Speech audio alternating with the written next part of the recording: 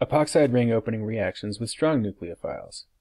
This generally means non-acidic conditions, because most strong nucleophiles have a negative charge. In acidic conditions, they would be protonated, right, because they have some basicity as well. If we use an alkoxide, like sodium ethoxide for instance, we attack at the less substituted ring position, and we create an ether that is vicinal to an alcohol. If we use sodium cyanide, the cyanide attacks at the less substituted position. We create a nitrile that is vicinal to an alcohol. When we use sulfhydride, we create a thiol vicinal to an alcohol. When we use a Grignard reagent, an alkyl magnesium bromide followed by water, we get an R group vicinal to the alcohol. And if we use a reducing agent like lithium aluminum hydride followed by water, and you could also use sodium borohydride for this, you get a hydrogen vicinal to an alcohol. Here's an exercise to try out. Pause and work, and when you're done you can unpause and see what I got. The sodium methoxide is going to attack the less substituted ring carbon of the epoxide. That'll open up our ring to give us an ether that is also an alkoxide. Then in the second step, water will act as a weak acid to protonate the alkoxide. And here is our final product. A methoxy group vicinal to an alcohol. So this corresponds to product A. Now, what if you wanted to get product D? You would use acidic conditions and methanol.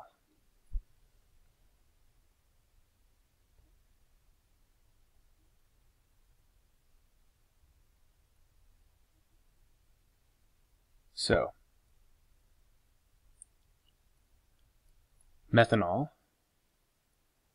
and hydronium would get us there.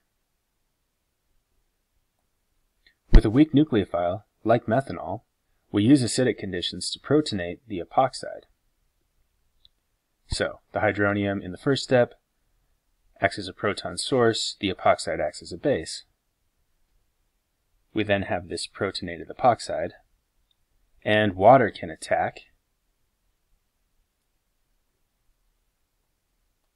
which opens the ring. This is the epoxide oxygen, and this is from the water. And in the final step, another water molecule acts as a base, and that gives us our diol. This is in fact the way ethylene glycol is made commercially. Again, in acidic conditions, the regioselectivity is a question of sterics versus electronics, and it depends on your two ring carbons in the epoxide. If it's a question of primary versus secondary, the nucleophile is going to attack in the primary position. On the other hand, if it's primary versus tertiary, or secondary versus tertiary for that matter, electronics wins and the nucleophile attacks in the tertiary position. Here's an exercise for you. I've got 2R, 3R, 2,3-diethyl, 2-methyl oxirane. And we're going to react it with ethanol under acidic conditions. There'll be 3 steps. First proton transfer, then SN2 attack, and then proton transfer again. Go ahead and draw the mechanism while you pause your video.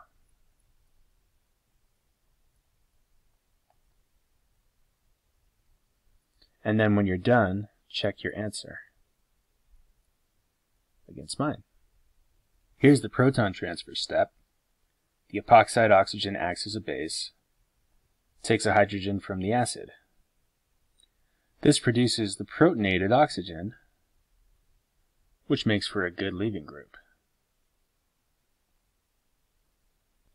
In the SN2 step, the ethanol attacks the tertiary carbon of the ring, and that opens the ring. In this third step, which is proton transfer, we need a base to take that proton from the oxonium. And it turns out that another molecule of ethanol is perfectly capable of acting as the base.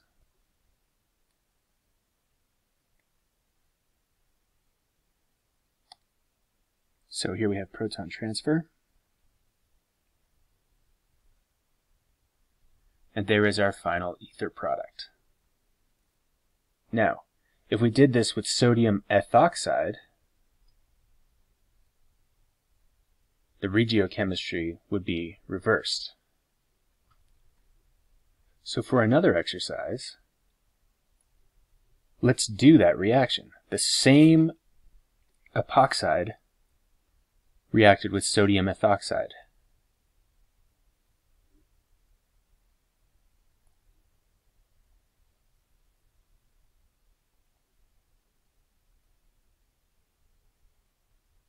Pause your video and draw the mechanism, which is first SN2 attack and then proton transfer.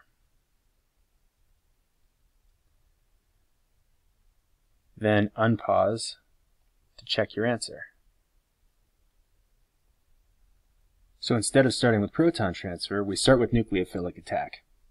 And the ethoxide nucleophile is going to attack the less substituted ring position. That's because electronics is not a factor here. Because the ring is not protonated, there is not a good resonance structure with the ring open. So it attacks here, and the alkoxide leaves here. Now we need a source of protons to protonate the oxyanion. And it'll probably be water.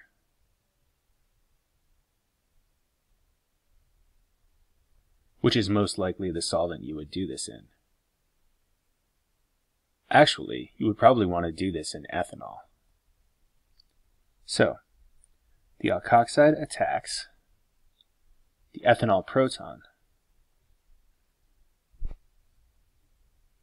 And so now we have the ether in the less substituted position, and the alcohol in the more substituted position, but the two functional groups are once again vicinal to each other. So which constitutional isomer you obtain is determined by what conditions you use. Acidic conditions will put the nucleophile in the more substituted position when it's a tertiary epoxide. Non-acidic conditions will put the nucleophile in the less substituted position. In acidic conditions with the tertiary ring carbon, electronics dictated the regiochemistry. In the non-acidic conditions, regiochemistry was dictated by sterics.